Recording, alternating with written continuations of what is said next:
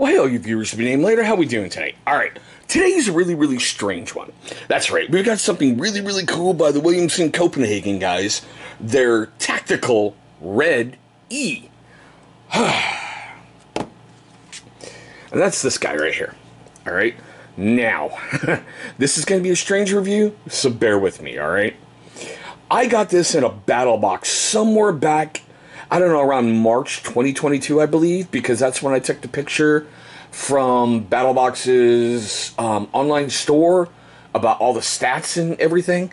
I seriously think I got this one in that same one where I got the gas mask. Not the horrible Polish NBC mask from a long time ago, but the newer one that they just did. Now, for some reason, I failed to review it till now. The box has been sitting in the pile of shame, and I went, oh, poopy. I need to get this done because this is a beautiful blade. It's been part of my carry for a while. Haven't had to use it much. It seems like the days I carry this thing, I don't have a lot of cutting to do. But I want to show you what came inside the box because I think they really hooked things up with, Willumsen Copenhagen. Okay, I like that. We're going to get into that in just a moment. All right. There's all their fun stuff, made in I should say. They're based out of Denmark, but made in the People's Republic of China. All right, come here. There's where the box opens. I like the little magnet things they have. Okay. That is really cool. They give you that PVC Velcro patch. Your limited lifetime warranty. And they give you a replacement clip if you don't like the Red-E. You can just get in there with the little torque bit and get it out. Okay, so we're going to put you to the side. Now, like I said, I couldn't find much info about this guy online. I did somehow find it on Amazon, but I couldn't find it on the Willumsen Copenhagen web store. So I'm wondering if this particular one was an exclusive for BattleBox subscribers only. I believe they have done that once before with another blade that I brought to the channel, but still. Let's get into the stats and the fun like we usually do. Now, it's got an overall length of about 6.7 inches. The blade's about 2.7. Enclosed, it's flat 4. Now, I had to do the grams to ounces conversion chart. Man, it sounds like a drug deal kind of thing, doesn't it? Ooh, hope I didn't get demonetized for that. It's about 7.51 ounces. You're gonna know this is in your pocket for a slight, small, compact blade. Now, it's got a plain edge. To me, it's kind of done like in a drop point style, but I'm sure someone's going to tell me it's a little different, and that's okay. It does have the axis lock, which I like. Yeah, it just got to play with it a little more. Okay? It does have textured G10 scales on both sides, which I really love. I mean, seriously, it's really grippy, really feels good in your hand. I do like the little thumb, I should say finger groove that's cut out there. It just fits beautifully in there. You do have a reversible deep pocket clip. It's really, really deep, so I'm glad I attached, the lanyard to the lanyard hole. I don't know, it just can't even really tell if there's like a skeletonized steel frame in there and whatnot, but still. And no, I have yet to disassemble it. Now, like I said, their headquarters is in Denmark, and it's produced in the People's Republic of China.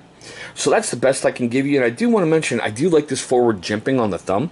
It gives you great up-close control, and it's just nice and freaking beautiful how they do it. I mean, I wouldn't really suggest a finger there, because if you slip and go, you're on the blade. So keep everything back and use the thumb. Just me. Alright, so let's get to some cut tests on this guy. Now, why do we do these 3 cut tests? Well, look right up there. There's a card for why I do these cut tests. Now, something we've been doing recently, I know I haven't done a knife review in a while, but we still got to keep it going. The 8-ball for Bill Rivers. That's right, Bill. I'm holding your balls. Oh, magic 8-ball. Will this be a painless cut test where Bill Rivers can't laugh at me? Seriously, this happened in the very last video that I did. Alright. Oh, concentrate harder. Oh, concentrate harder. Oh, magic 8-ball. Same question.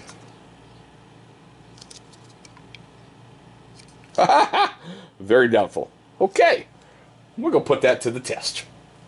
As usual, we start with heavy-duty stock paper. Yeah, my fault for not going all that way. Yeah, I just said it. I didn't go all the way. Whatever. All right, let's see if we can get a curlicue.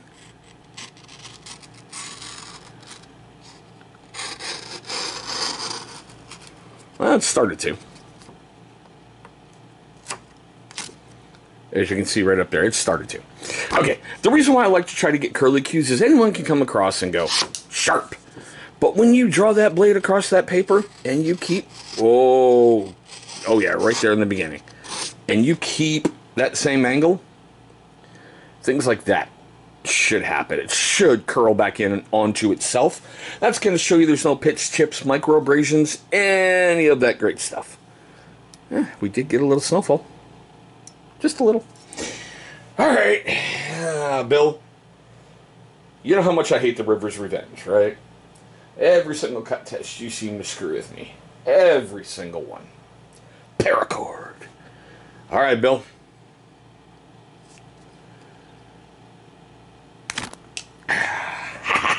Nice and clean, too. Whoo, doggy. All right, let's do a slice. Whoo, nice and clean. And the star of the show, the man of the hour, the tower of power, Mr. Ratchet Strap. I swear one day I'm going to get an injunction to quit cutting up the boy, but still, until that day. Nice and clean. Wow. I think that's the cleanest one I've ever gotten on a ratchet strap. Alright, take a look at the blade like we usually do. Yeah, no real... Yeah. A little bit of snowfall. You can see right there. Uh-oh. Huh.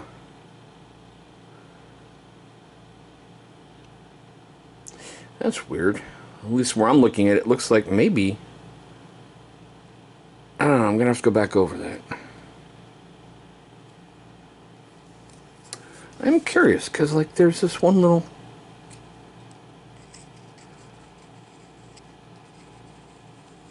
Okay, well, it's not snagging. Alright, anywho, I'll take a look at that later. I'll update in the description box. I wonder if there was a chip or something, because it just looks like nothing right there. I don't know if you can see that right there. That's what I'm talking about. Oh yeah, wait a minute. Didn't they say? Oh yeah, sorry. D2 steel. Alright, I forgot to mention that. But alright, so, now we're at the best part of the video. I want to know your questions, comments, love, hatred, anger, all that fun stuff right down below. I also want to know, do you think this one is a noise or an F-bomb? Noise or an F-bomb? Try to stifle that burp, hopefully. Ooh, and a hiccup. Hopefully that one didn't come across. Alright, like I said earlier, I do like this blade. I have carried it. It's a good feel. It's a good quality blade. I don't know. I hate the fact that I can't find much more on it. But, like I said, it's been around for a while, so I don't know if it was a limited exclusive run. Knowing my luck, it probably was, but still.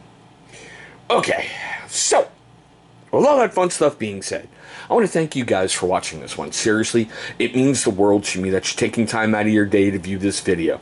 I love the fact you're giving me some of your most precious commodity, your time, and I hope I'll earn more of it for the future. So with that, all that being done, I want to thank you guys for watching this one yet again. I hope you're having a great day today, a safe day today, and I look forward to seeing all of you in our very next video.